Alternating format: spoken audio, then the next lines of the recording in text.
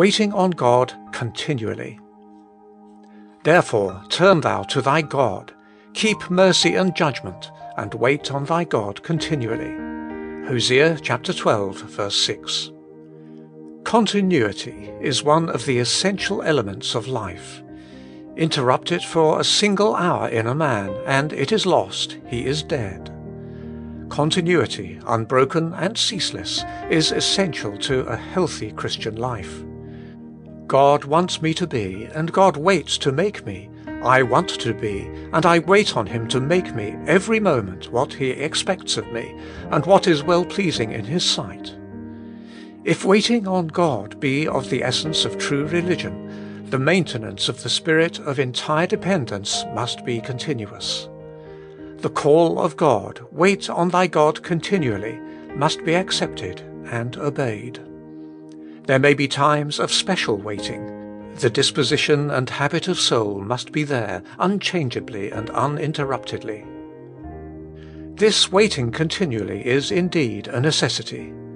To those who are content with a feeble Christian life, it appears a luxury, something beyond what is essential to be a good Christian. But all who are praying the prayers, "Lord, make me as holy as a pardoned sinner can be made. Keep me as near to Thee as it is possible for me to be.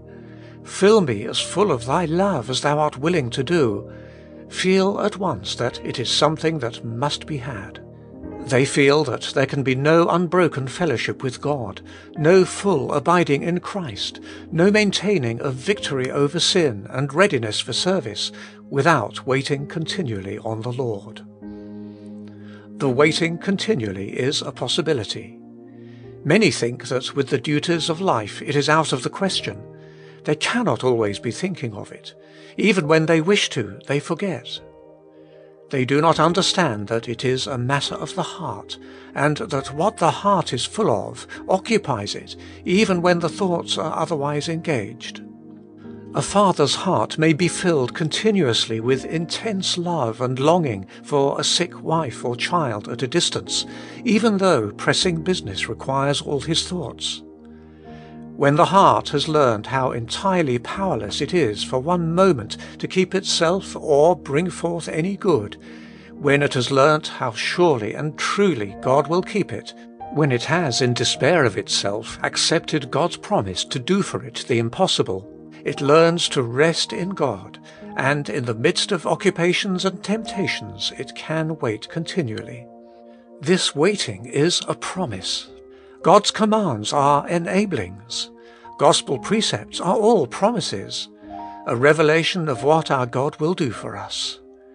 When first you begin waiting on God, it is with frequent intermission and frequent failure.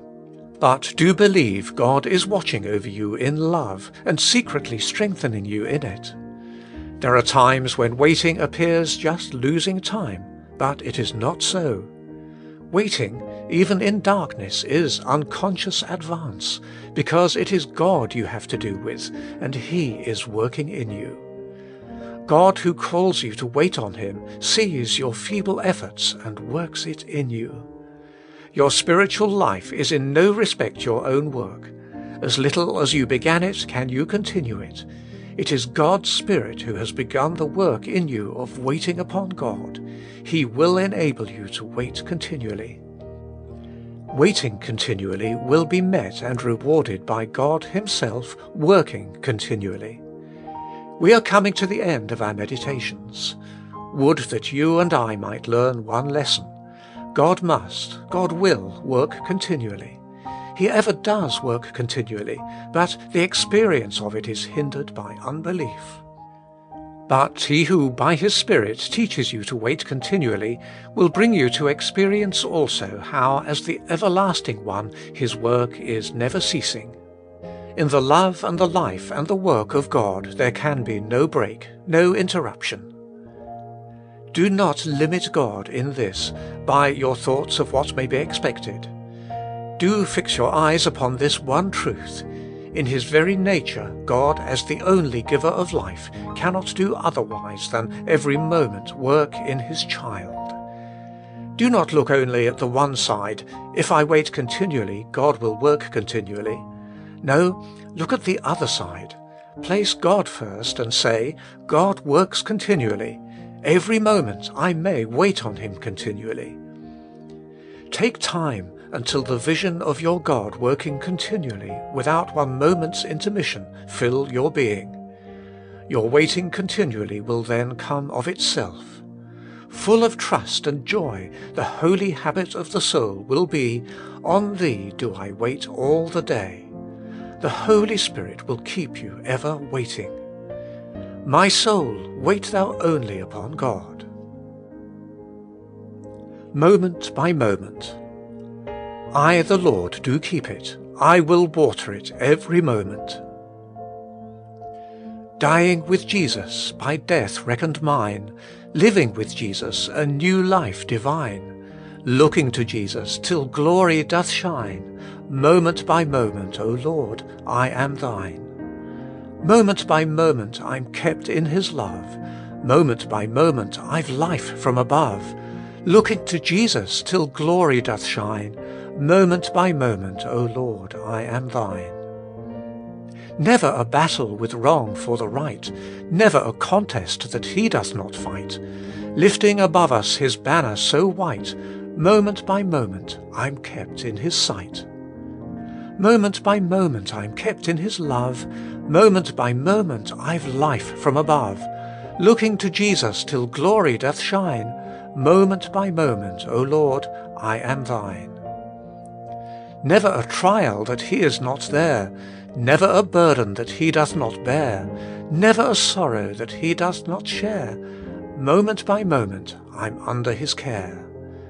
Moment by moment I'm kept in His love, moment by moment I've life from above, looking to Jesus till glory doth shine, moment by moment, O Lord, I am Thine.